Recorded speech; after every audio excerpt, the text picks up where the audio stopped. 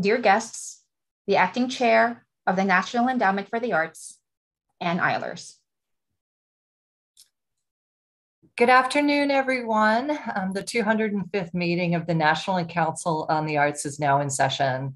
I'm Ann Eilers, acting chair. I'm fair-skinned. I have shoulder-length brown hair. I'm wearing a white shirt with a charcoal jacket, and I'm sitting in front of a white background with an NEA logo. Welcome members of the National Council, arts leaders and allies, NEA staff, and members of the public.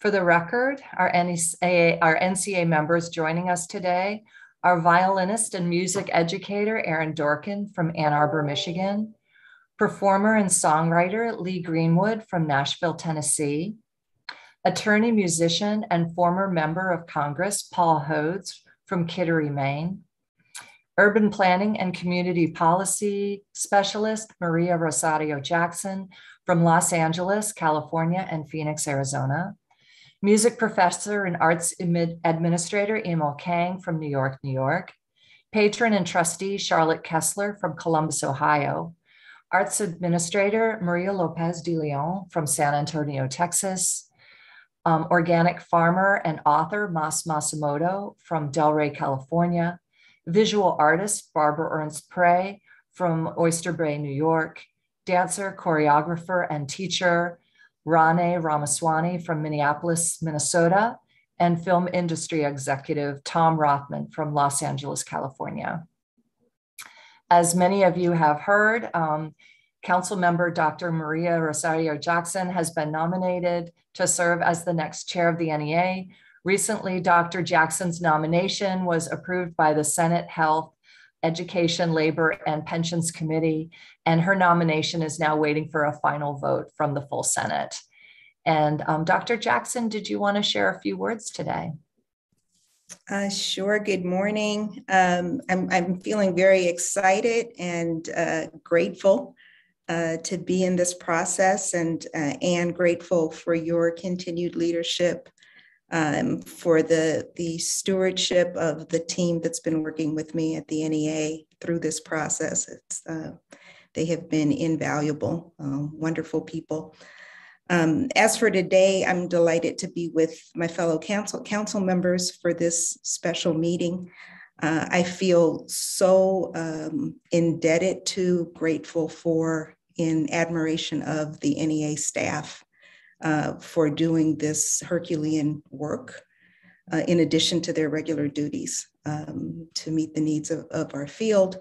And I'm inspired by the colleagues across the country who continue to serve through the arts, even in very difficult times.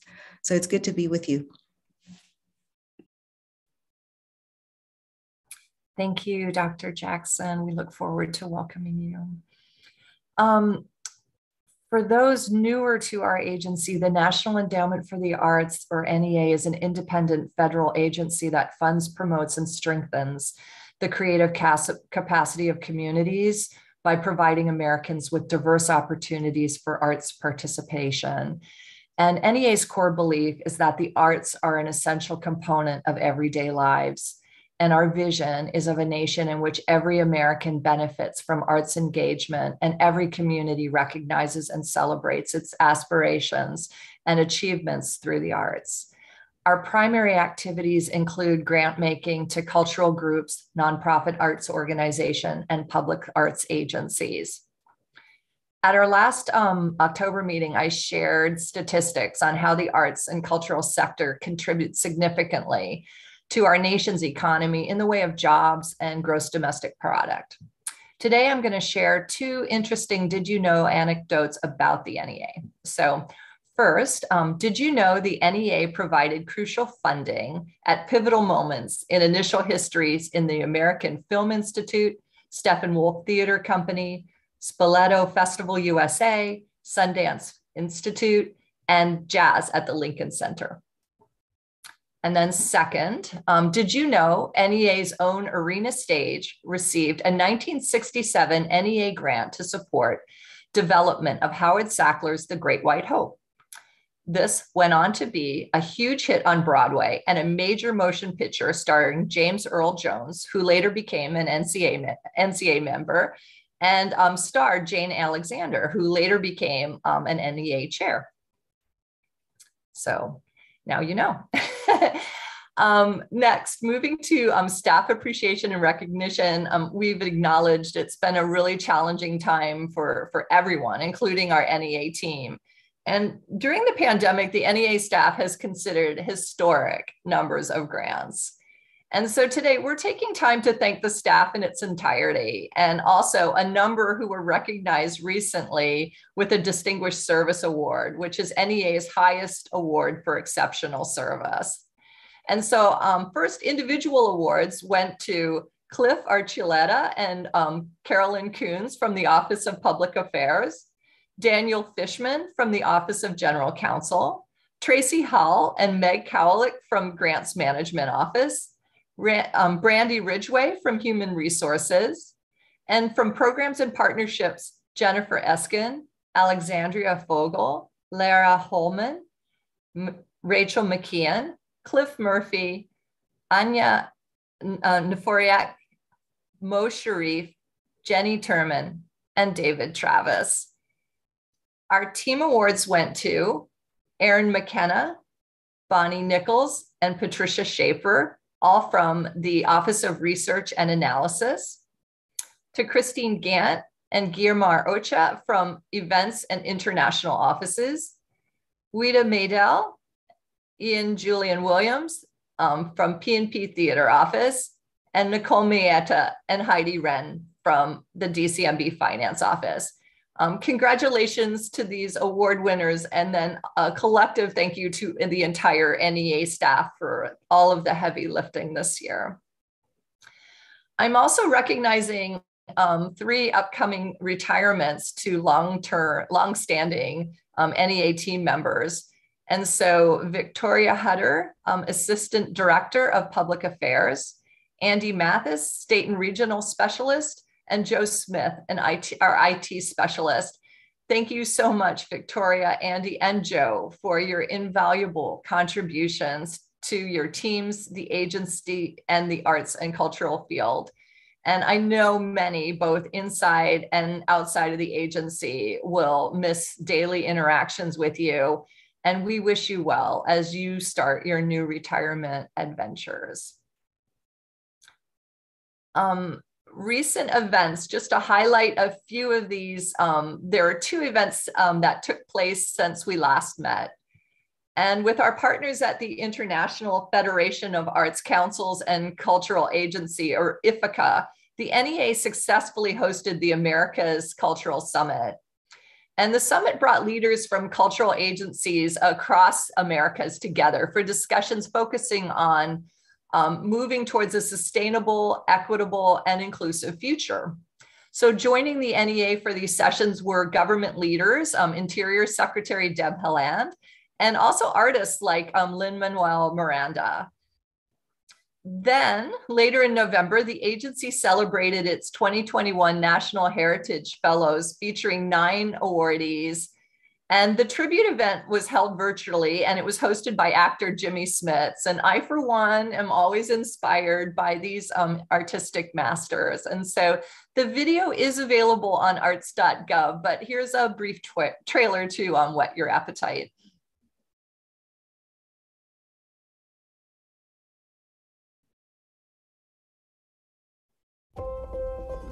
If you don't look back, then how can you move forward? Es lo que uno lleva dentro, desde que nace.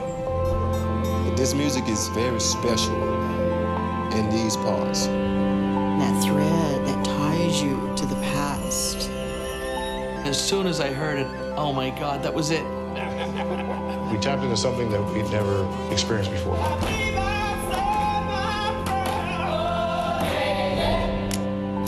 It's a universal thing. When you're true to it, it's true to you.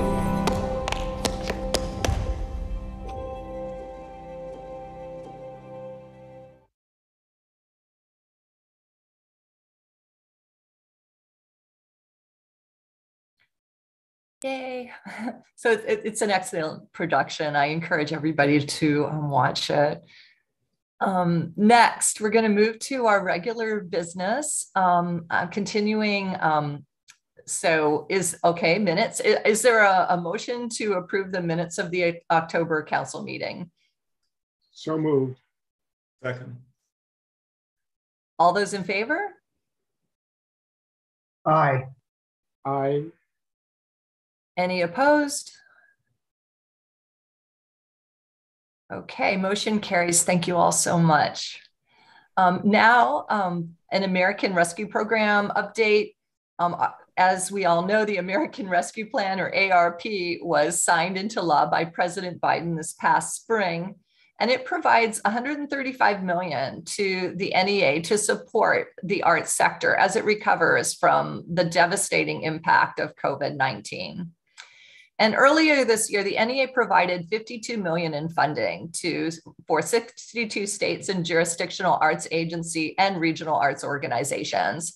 And at our October meeting, the council recommended over $20 million in art funding for local arts agencies to award. So today, the council will be considering ARP grants that will directly fund organizations. And I'm pleased to introduce Ayanna Hudson, Acting Deputy Chair for Programs and Partnerships, who will lead the council members through voting on the recommendations. Ayanna?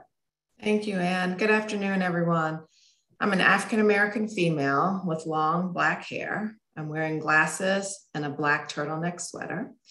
I'm sitting in front of a white background with the NEA logo in the upper right-hand corner above my shoulder.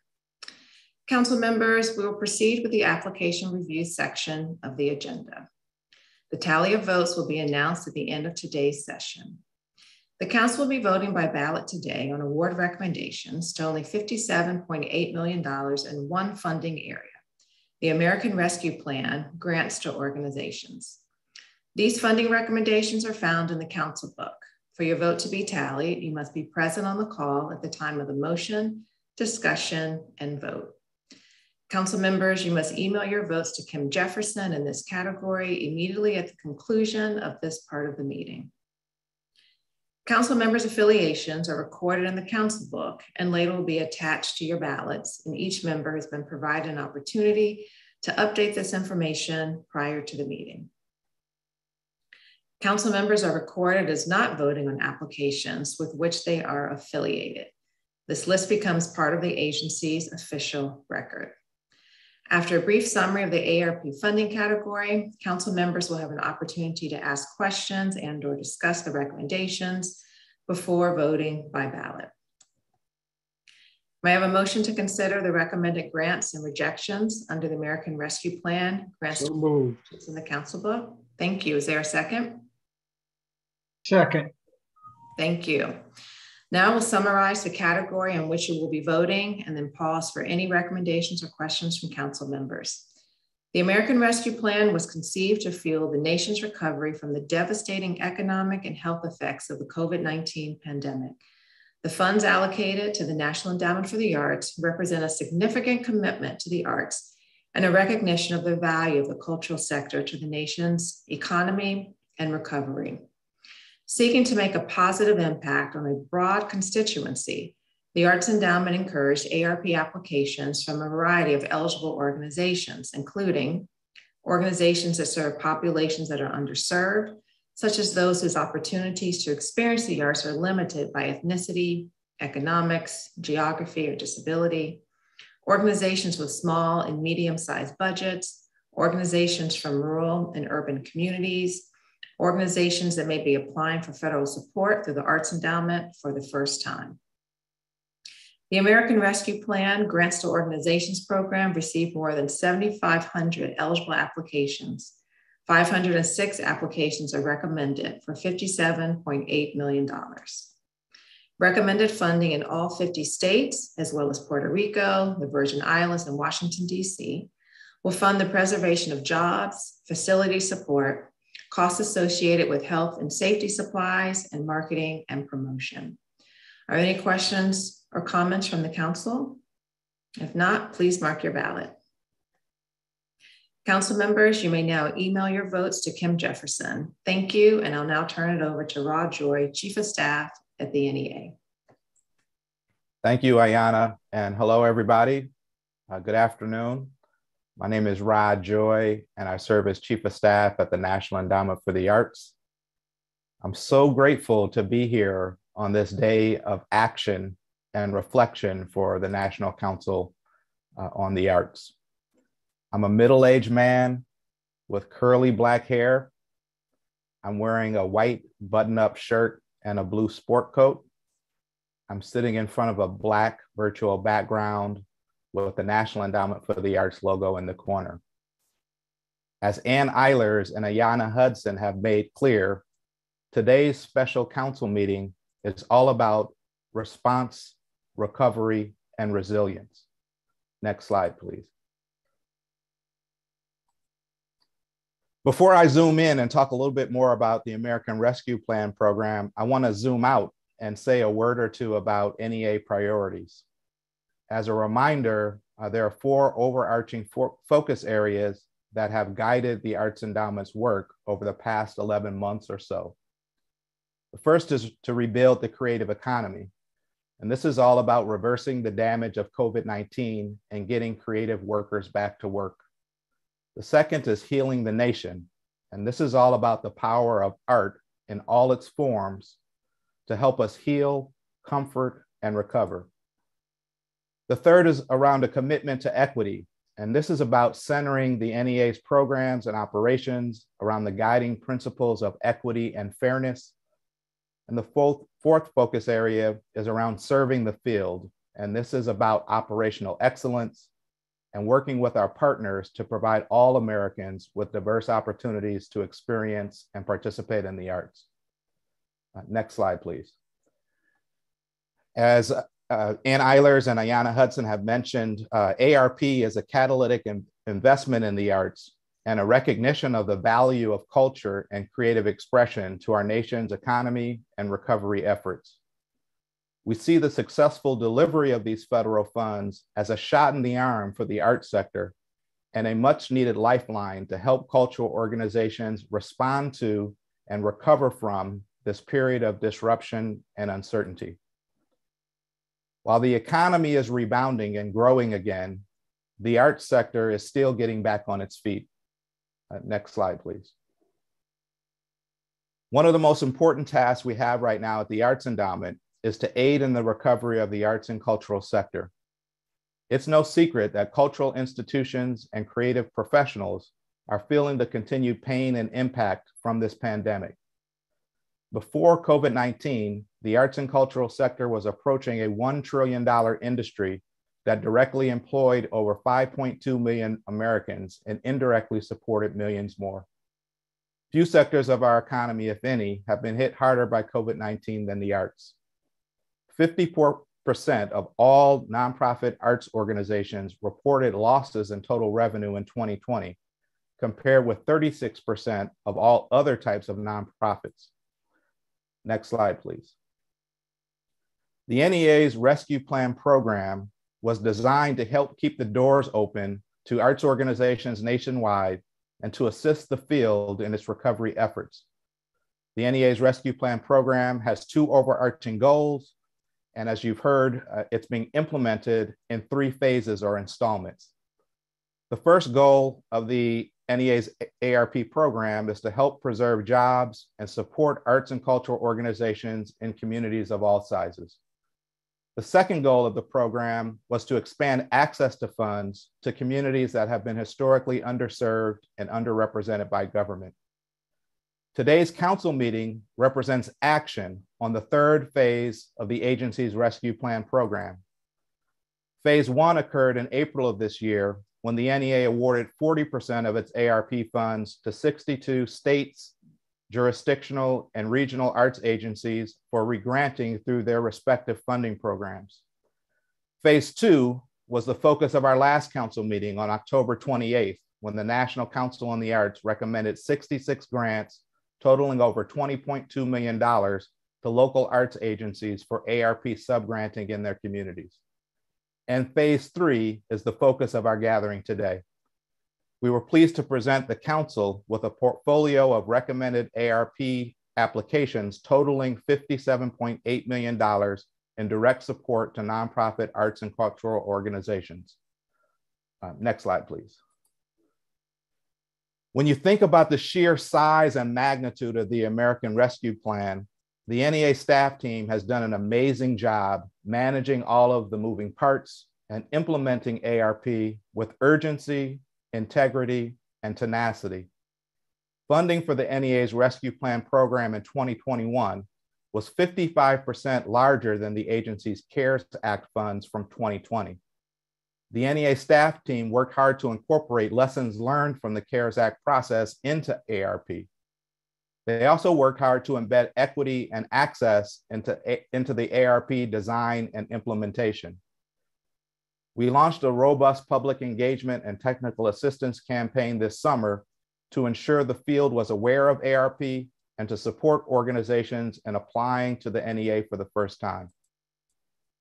By meeting people where they're at and creating new touch points for the individuals and communities we serve, the NEA received a historic number of ARP applications. Next slide, please. State and regional partners. So in meeting people where they are, partnership is incredibly powerful. The NEA's state and regional partners are doing their part to make sure the benefits of ARP are felt in real and meaningful ways. The Arts Endowment is working collaboratively with our nation's state and regional arts agencies to help revive and stabilize the arts and cultural field. All across the country, SAAs and RAOs are serving as essential facilitators of ARP funds. On the East Coast, our RAO colleague, the New England Foundation for the Arts, has awarded $840,000 in resilience grants to 73 arts and cultural nonprofits. On the West Coast, the Western States Arts Federation has awarded $1.5 million to 44 arts and cultural organizations. At the state level, the Alabama State Council on the Arts awarded over $814,000 in federal relief funds to 63 cultural organizations. And in West Virginia, the Commission on the Arts will award a portion of $765,000 to artists who help communities heal and recover from the impact of the pandemic. Next slide, please. In partnership with the Arts Endowment's growing network of local arts agencies, ARP dollars are reaching big cities, small towns, rural areas, and tribal lands. The second phase of the NEA's Rescue Plan program represents a $20.2 million investment in the unique role that local arts agencies play in the US arts ecosystem. Local arts agencies are vital partners to increasing public access to the arts, to supporting artists and arts organizations, and to enhancing the quality of life in their communities. Through local arts agencies, ARP is touching places all across America and strengthening the networks that animate people's everyday lives and enlivens our local communities. From Sacramento, California, to Reno, Nevada, to Madison, Wisconsin, we can't wait to see how ARP subgranting will help arts organizations and arts workers rebuild local economies and contribute to the well-being of America's towns, cities, and neighborhoods. Next slide, please. Today, we recommended to the council a portfolio of ARP applications totaling $57.8 million in direct grants to 568 nonprofit arts and cultural organizations from across the country. The recommended applications are diverse by every measure: artistic discipline, budget size, grant award amount requested, location, and geographic area. The recommended applications include multiple organizations from every state in the country. As you can see from this map, we're recommending ARP funding to nonprofit arts groups in all 50 states, Washington, D.C., Puerto Rico, and the Virgin Islands. Early analysis shows that over a quarter of the recommended organizations are new to NEA funding. Collectively, these recommended applications illustrate the detrimental impact of COVID-19 on arts institutions, telling stories of hardship, but also stories of survival. Next slide, please. the year ahead. While we're continuing to make progress, we know that we have a lot more work to do, as evidenced by the 7,500 eligible ARP applications we received this past year.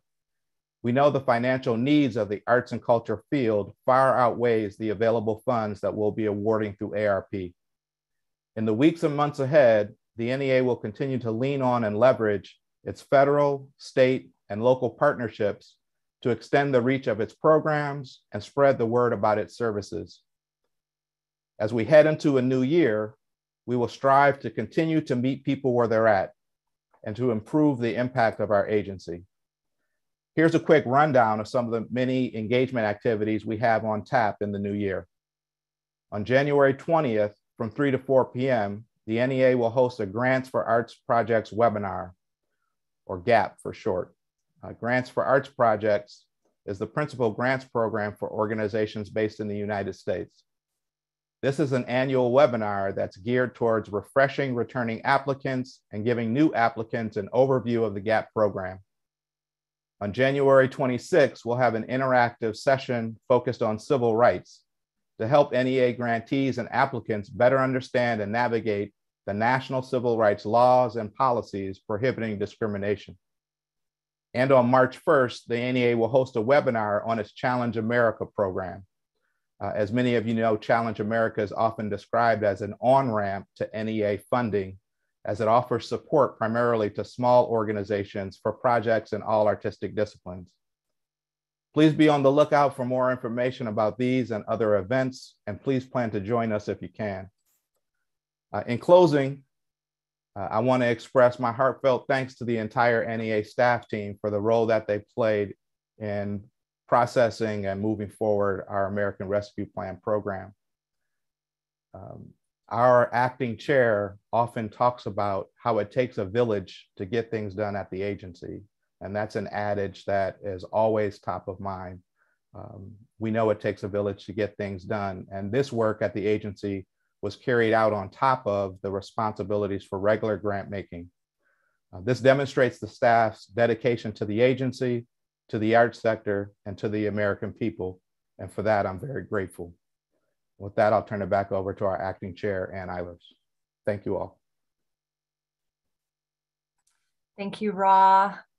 As a final piece of business, I'm happy to announce all recommendations for the funding and rejection have passed. So good news. Also, before we adjourn, I want to recognize Ayanna Hudson for her work as acting chair of programs and partnerships, and really acknowledge all the work she has done this year. It's been monumental. And this past week, she also received an even higher agency award. It's called the Special Act Award. And so thank you, Ayanna, for everything that you have done. It is such a pleasure to work with you, and how fortunate our agency is to have you helping and overseeing and leading our programs and partnerships group. I also want to thank our Elise, our ASL interpreter. And then I'll make a quick plug for everyone to follow the agency on social media platforms that are found on your screen. On behalf of all of us at NEA, thank you for a productive meeting, and thank you for all of our council members for your continued service. I wish everyone a wonderful holiday season and a happy new year. Our next meeting is tentatively scheduled for Thursday, March 24th, 2022. And the 205th meeting of the National Council of the Arts is now adjourned. Thank you.